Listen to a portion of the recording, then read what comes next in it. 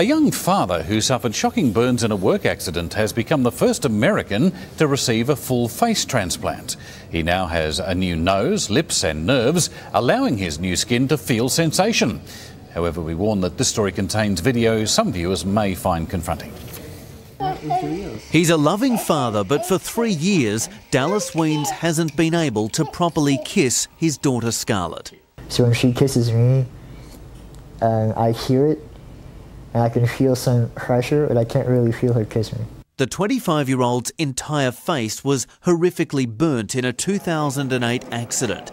He was painting a church and his head came into contact with power lines.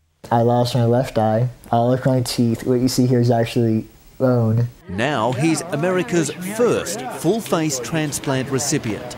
Last week in a Boston hospital, a team of 30 doctors, nurses and anaesthetists spent 15 hours attaching a new nose, lips, muscles and nerves to give his new skin sensation. The way Dallas will look will not resemble either what he used to be or the donor. The exact timing of the operation was kept secret to protect the donor's identity. We offer our most sincere and heartfelt thanks to the family who gave Dallas this most precious gift.